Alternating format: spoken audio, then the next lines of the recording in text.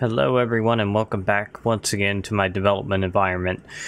So this is probably going to be riding on the coattails of 1.8 episode 2, just to kind of give you a little update here.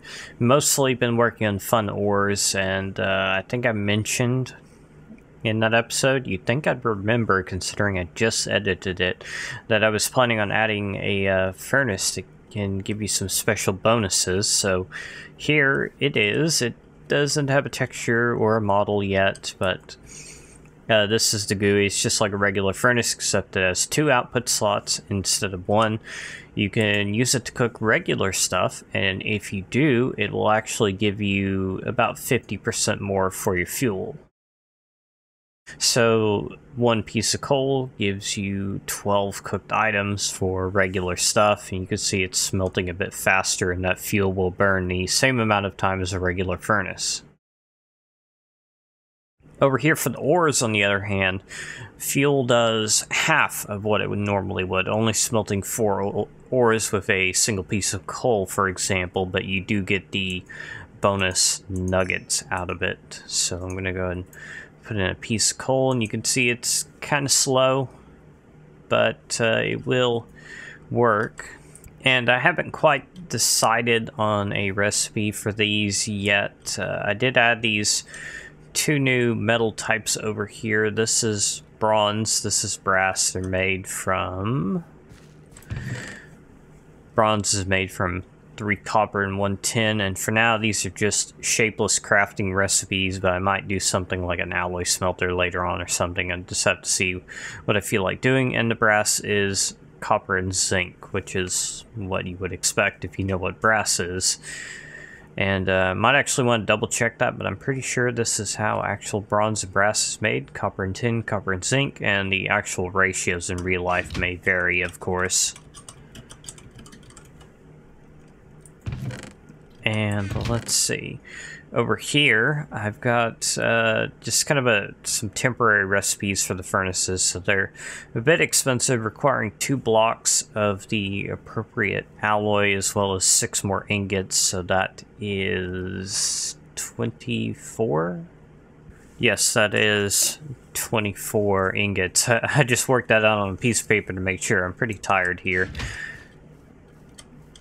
Alright, so let's see, it looks like both of these furnaces are finished, and of course you can automate them. They work just like a regular furnace, so you can see I turned on that hopper, and it pulled out the ingots first, now it's pulling out the nuggets, and the hopper has no trouble keeping up with what this furnace can do, since it takes about 20 seconds to smelt a single ore. And you can see there is a bit of randomization with the number of nuggets it gives you. I believe I have it set to drop somewhere between 3 and 7 per ore.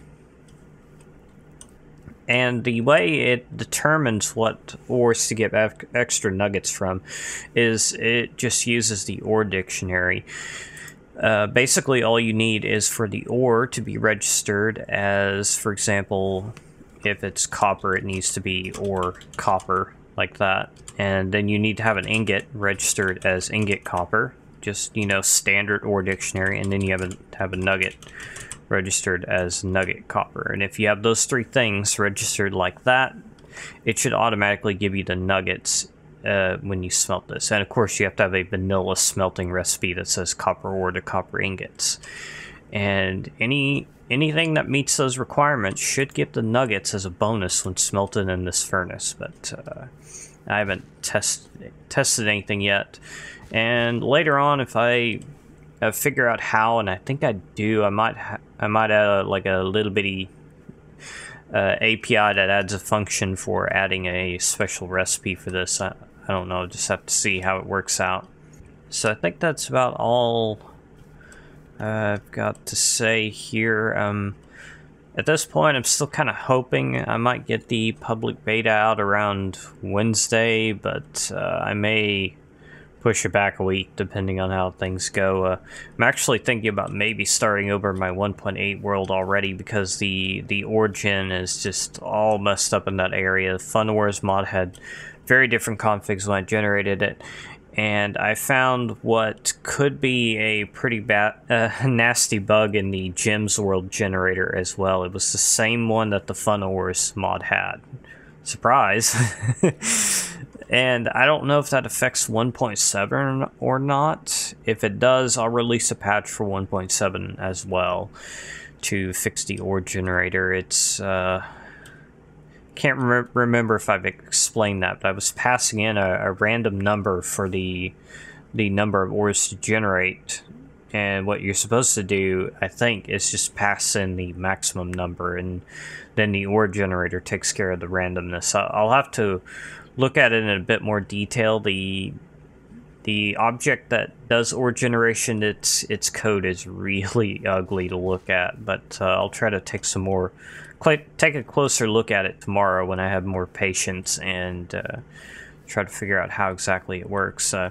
It doesn't look complicated. It's just that the names of all the stuff in it are just garbage names, like D0, D1, D2.